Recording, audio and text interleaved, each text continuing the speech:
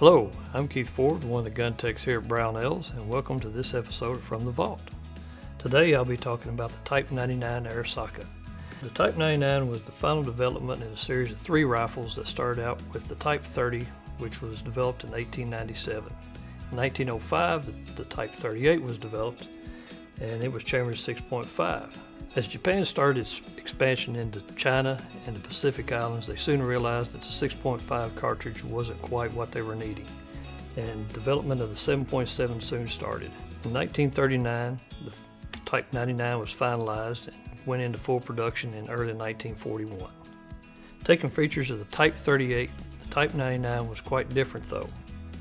Type 99 utilized a dust cover right here over the bolt, anti-aircraft volley sights right here, a monopod which was designed to help protect the softwood stock when they were shooting in a prone position, as well as protective ears that guarded the front sight, unlike the Type 38 which had no protection at all, as well as addition of chrome line bore which protected the bore from corrosive salts and damp humid environments encountered in the Pacific Islands. Okay, now a lot of people see the rear anti-aircraft sights as a waste of time, but the theory behind this was the Japanese thought that 15 to 20 infantrymen taking on a slow-moving aircraft, biplane which the Chinese were using, was a pretty good idea. It might have worked, but it didn't last very long.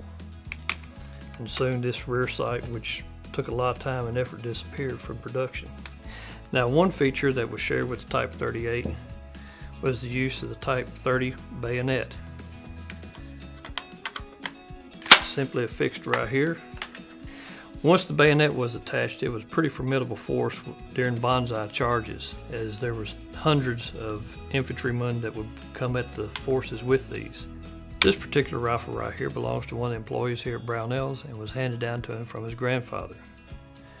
This rifle was obtained during the war in one of the Pacific Islands as they were cleaning out one of the caves there. This one right here is a definite capture, as you'll see with the chrysanthemum. Any of them that were turned in, they were defaced and this was ground off. This rifle right here, we can see the manufacturer's mark right here, that's Kokuro Arsenal. And the bayonet, with this right here, that's Nagoya Arsenal. And this is a really neat piece to have something so complete and so nice. And even the sling is still attached. I'd just like to know some of the stories that this thing will be able to tell. If there's any guns that you'd like to see featured on From the Vault, please leave us a comment. Thanks for watching.